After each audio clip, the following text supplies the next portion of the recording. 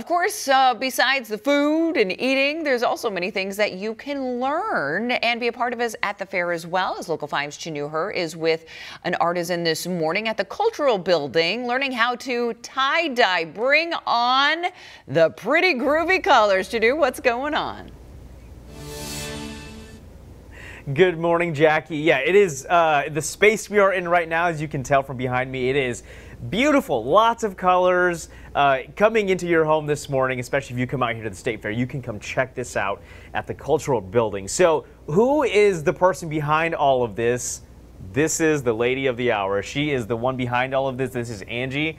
Thank you so much for waking up early and just showing us all of your artwork. Thank you. And I can't take full credit for all of the work. My husband does a lot. Oh, it's a team effort. Yes, it's definitely a team effort. He does the majority of the art, and I do partner with him, and we work on that together. So yeah, and what an incredible display you have here. I mean, you just take a look at something like this and just look at all the colors and all the work that goes into this. Talk about what that process is like for you and your husband when you make something like this. Sure. So to be able to do something like this at the fair with so much traffic coming through here, it's really an all-year process. We start, right after the fair is over and start making product for the following year. To make a piece, we kind of like batch them and maybe fold 30 pieces to prep for the dyeing. So then once those pieces are ready to be dyed, then we'll mix a batch of dyes, and to be efficient, it works better to dye several pieces at once. And we apply the dye with squirt bottles. So you're able to see us do that process here at the fair every day at 10 a.m. and 2 p.m. So that's kind of the best way to really see how it works, is actually see someone doing it. So. Yeah, and I think what's so incredible is there are so many pieces in here, but you make them all throughout the year just for the fair. Right, exactly. Yeah, it takes a lot of time, and I think we just want to have a variety of items because we want everyone to find their special piece. So it is a lot of work, but takes a lot of time to get that ready. Yeah.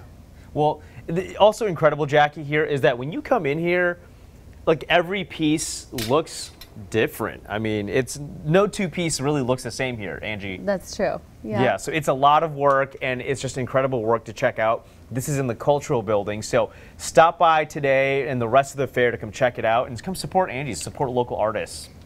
I love that, Chenue. I love that you get to support local artisans, and those are absolutely gorgeous. Which one are you gonna wear for us this morning? Kind of show it off here a little bit. Yeah, man, there are so many. There are T-shirts, there are leggings, there are dresses. There's whatever you need, you can find. There's everything here, Jackie. Is there some pants out there? I might need to get me some tie-dyed pants when I'm stopping out there at the fair later on today.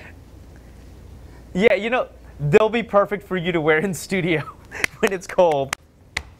Chenue knows that I love my pants, and I'm wearing my wild pants in the studio. Thank you, Chenue. Thank you for sharing some wonderful artists with us this morning. We'll continue to check in with you throughout today.